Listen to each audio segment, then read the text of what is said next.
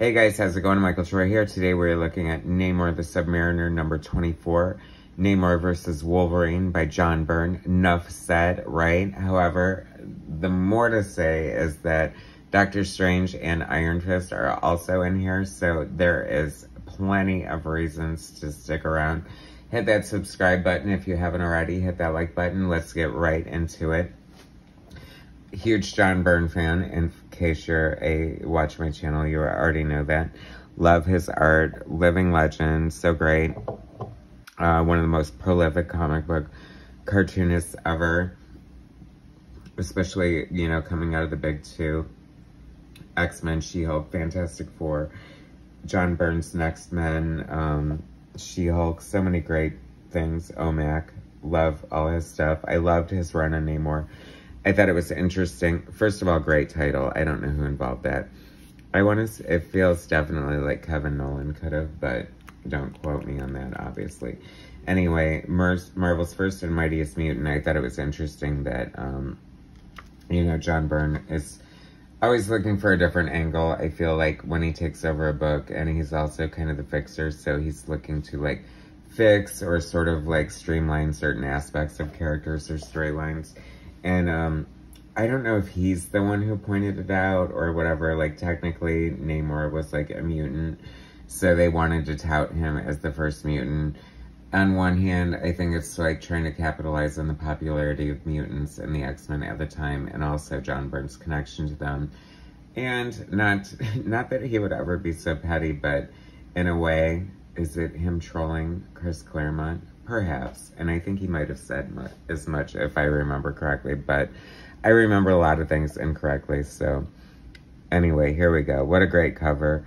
Wolverine versus Submariner. Beautiful art. John Byrne. I love the close-ups of the faces. It's like such a, like, you know, a superhero showdown. So John Byrne is definitely lettering his own stuff at the time, computer lettering, based on, I forgot which font. Sorry, Matt Hawes, I know if you're watching, you told me once before, but I don't remember. Jack Abel.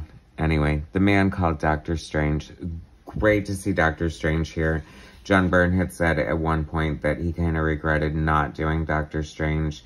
He was offered it at one point and turned it down because he didn't feel like it was a good fit for him.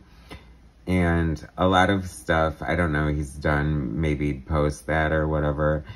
I feel like he's the perfect fit for Doctor Strange. I would have loved to have seen, like, a Byrne Austin Doctor Strange. I think it would have fit in perfectly with, like, the Michael Golden Austin Doctor Strange, the Paul Smith, Terry Austin Doctor Strange. So many good ones.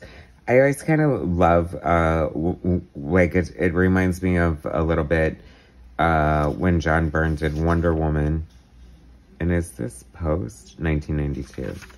I think this is, I don't know. Gosh, you guys, I don't know. I'm so bad with dates. Anyway, I think this is post Wonder Woman. But anyway, like in Wonder Woman, he did so many guest stars from the DC universe and like did all his Jack Kirby characters. And I kind of love when he just like introduces other characters. Like you have this like great stable of characters to play with. Why not, right? And what a great Doctor Strange. I mean, I have to point out, I forgot to point out, I love the Sanctum Sanctorum. It's only there if you know it's there. I mean, come on, everybody knows this stuff, but like that window is just so awesome. I love this. I mean, Iron Fist, you know, arguably one of the characters that helped launch Byrne's career. I love his Iron Fist. That looks so cool. I remember, gosh, my brother's like a longtime Power Man and Iron Fist fan, and I'm pretty sure he collected Iron Fist, and so I feel like I was exposed to Byrne before I even knew it was Byrne via that and probably Marvel Team Up. But it's not too late, Byrne. So Byrne just had cataract surgery. He's working on like X-Men Elsewhere fan fiction, and apparently he's in a slump and needs motivation to work again. So I say, hey, do your Doctor Strange story. Finish the last Galactus story. Do She-Hulk. Do something. I mean, but, you know, he's 72 years old. If he wants to take a frickin' break from drawing, let him. However, the ability is just, like, so still there. I think he'll come out of his slump. Like, all artists have slumps, so, you know, it's only a matter of time. The call of the pencil. Did I just coin that phrase? I highly doubt it. Nothing's original anymore, guys. Every time I think I have an original idea, I Google it. And there it is. Frickin' Google. Look at this. So I find it interesting that Byrne always had these sort of,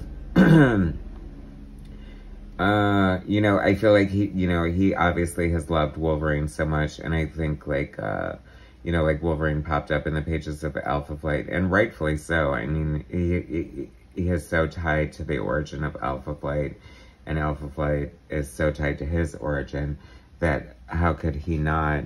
But I kind of just love, like, in that storyline, this Wolverine shows up and, like, he's being mind controlled, I guess, by this plan or whatever, I don't know. But, you know, so he's kind of using the character visually without any other, like, sort of story aspects that would alter, like, because I'm sure this is a point where Wolverine had a solo book and was probably in, you know, at least one different X-Men book. I am stopped dead in my tracks. Hold on one second. But, what was I even saying? Oh, yeah, so I just think it's a fun way to use Wolverine. Almost like using him without really using him. I know that sounds weird to say it that way. Anyway, this what is up with this? Like, I feel like I don't remember this at all. The Defenders of Dynatron City. eBay, here I come, because this looks like amazing. If the interior's anything like the cover, which I'm sure it's not, I need to find this, because that is freaking beautiful. Did that ever really happen? Defenders of Dynatron City. Mental note. Byrne was also doing a lot of stuff like this with, like, the panel layouts. I don't know. Like, there's definitely, like, and there should be a timeline. Maybe that's a task for someone else. I feel like I'm too lazy to do something like that. But, like, the evolution of Byrne's art, where he starts implementing different things, and sort of, like, the different levels of his inking. You know, he's doing more traditional inks at this point. Like, he had been using the duo shade. And I have to say, I love the duo shade. Like, Byrne definitely did an amazing job with the duo shade. Most notably on OMAC and Namor. I feel like he did, like, a couple of issues of She-Hulk. But, I don't know. I felt like it was so specific to OMAC and Namor that I'm not sure how I felt about it on She-Hulk. But it's just kind of interesting to note, like, like I said, the evolution of Byrne's art. Love him using, like, classic, old school, sort of alternating currents. Also, always love, like, the art for the letters page.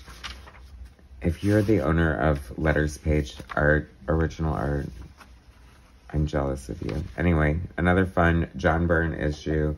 Namor versus Wolverine. John Byrne cannot stay away from Wolverine. And that is just fine with me. Anyway, thanks so much for watching. Subscribe to my channel if you haven't already. Hit that like button, and I will bring you more soon.